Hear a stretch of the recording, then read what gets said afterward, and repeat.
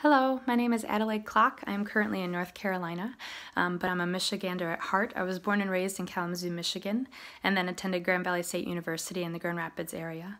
I graduated in 2016 with my bachelor's degree in music education with a vocal emphasis, and while at Grand Valley I student taught in both the elementary and the secondary level. And then the same summer, I moved to North Carolina to start my teaching career at Southern Middle School. I've been there now for 3 years, and in my 3 years there, it has been very rewarding, the relationships I've created with students through the music that we were creating, and it's also been very rewarding to see the students participate in the multiple opportunities that are available in music education. It's been a lot of hard work, but it's also, like I said, been rewarding. I got to rebuild the program over these last 3 years so that students could participate in music performance adjudications and perform at festivals. We've received superiors both last year and this year. I've also directed 2 school productions, including this year we just did Susical Junior. That was just in March. And I was also nominated for Teacher of the Year this year at Southern. I've really enjoyed my time here in North Carolina, and while I've been here though, I've missed some things with my family, and I want to take what I've learned and apply it to my home state and move back to Michigan this summer to be closer to family and pursue graduate school. I wanted to become a music teacher specifically for a few reasons. Since I was young, I always wanted to be a teacher, but I didn't know what I would teach. And I was good at math, so I thought I would teach math. But then in middle school, once I joined band and choir, my eyes were open to the many opportunities that music education provides, and the relationships that you get to create with your teachers and your peers in that setting. It can be so vulnerable, but so amazing, the collaboration you get to have with your peers.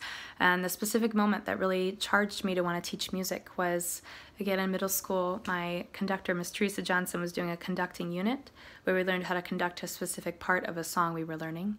And I got to come up and conduct my peers, and it was very euphoric and just felt right. Felt like I knew that this was something I was supposed to do.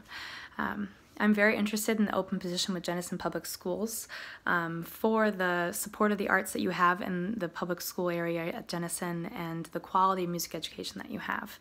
I got to witness it firsthand in high school when I was in marching band and marched against Jenison Public Schools, and our school would dread it every time because of how great Jenison Public Schools was, and because we knew they would win every time, which they did.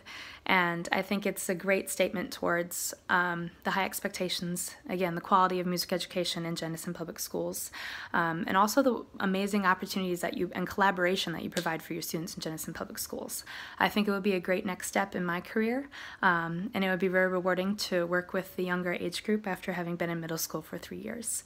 One of the biggest priorities between first grade and fifth grade lesson plans, after looking at standards and creating an engaging lesson that's appropriate for the age and grade that you're teaching, I think is how you have students create and manipulate the music.